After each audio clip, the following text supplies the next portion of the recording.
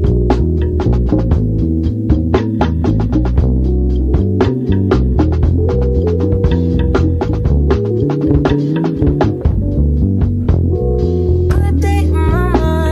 up, beautiful people? It's your Jania and welcome back to my channel. Set the tone, well, it's just me, you alone. Today we are going to be trying out clip-ins, and y'all, clip-ins usually never work for me, but we gonna try them out. Let me clarify. Straight clip-ins usually never work out for me, and most of the time I always feel like my hair is too short or I just didn't have enough clip-ins for a full head. So we gonna see how today goes, and honestly this video may just turn into two different methods that you can use to apply clip-ins, because we gonna make these clip-ins work. I want them to work so bad. But anyways, let me show you the hair that we're working with. So these are the 18-inch straight clip-ins from She Slays First Hair. I'll link all the information about them in the description box down below. And I went ahead and I made sure I got 2 packs of them, right? Because technically it usually goes by the gram. So 1 pack is 100 grams, 2 packs is 200 grams, and 100 gram or 200 grams is usually just the amount that you need for a full head, and that's what we're going for today. So yeah, and be sure to subscribe if you want to see more videos like this, or if you just enjoy my content. And without further ado, let's go ahead and get into it. Okay, so I'm starting off this install by parting the hair at my nape from ear to ear, and this is where I'm going to place my first clip in. Now, me personally, I don't put too much pressure on the back of my hair, only because this hair is under. You're really not going to be able to see it from the front or from the back, how many clip-ins you have back there. So I won't waste too many clip-ins on the back. But I did put one just to kind of make sure I had something back there. And so for this method, basically what I'm doing is I'm parting out kind of sections of my hair, just going row to row, and I'm leaving, I want to say probably like 2 finger widths worth of space in between each clip-in. And one thing to be mindful about, because unless you order 2 packs, this is why I ordered 2 packs, because if you only order 1 pack, that's only about 7 clip-ins.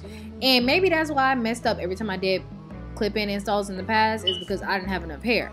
So if you do have longer hair and you're trying to make this work with 1 pack of clip-ins, then it's very, very important that you really space those clip-ins out and make sure, you know, you kind of just have somewhere to put all of them and still make it to the top of your head, if that makes sense. But that's why I highly recommend doing 2 packs compared to 1, because as you can see, we just have much more working room. Now when it comes to the parting, I'm not super particular about the parting with these clip-ins. As long as you part it and you can literally put the clip-in in and seal it, there you go. Now my main thing was just working my way up to the top, because what you don't want to happen is you spend too much time on parting in the back of your head, and then by the time you get to the top, you run out of clip-ins. Now with these seamless clip-ins, I really do like how flat they are, and I think they help the overall install not look as thick and bulky as they have looked on me previously. But the thing you need to know about these specific type of clip-ins is that they have to lay flat, and you have to space the clips out strategically on like the curves of your head. If not, they will have like a little, I'll say like a little lump in it, and all you have to do if you have a lump is just unclip the following clip and kind of extend the width in between the 2 clips, and that'll help you kind of alleviate any lumps. So from that point, as we're getting towards the front of my head, I like to make sure my hair, like the clip-ins slash like my extensions fall to the very front of my hairline. And what I mean by this is, have you guys ever seen like installs where there's, you know, a sew-in or whatever, and the hair isn't properly blended towards the front of the head, so it literally looks like there's a bang or there's just a drop off from where that person's natural hair ends versus where the extensions just kind of keep going. And so because of that, you guys can see I'm placing the clip-in on the very end, like basically that very last piece of hair I can do minus my edges is where I'm placing my clip-in, because I want my natural hair to be able to lay right on top of the clip-ins versus it still, you know, kind of having a little bang situation going on. Now as you get towards like the very curve of your leave out section, these clip-ins can get a little tricky. But like I told you, you have to be careful with like the curve and having to, you know, curve them, because that's how you can get loops. So what I kind of just like to do is just work my way around it. Even if you have to use like a shorter clip in the back to cover those tracks, like do what you gotta do. There's no really one size fits all approach to applying clip-ins, because everybody's head shape is different, and what may work for my head may not work for yours.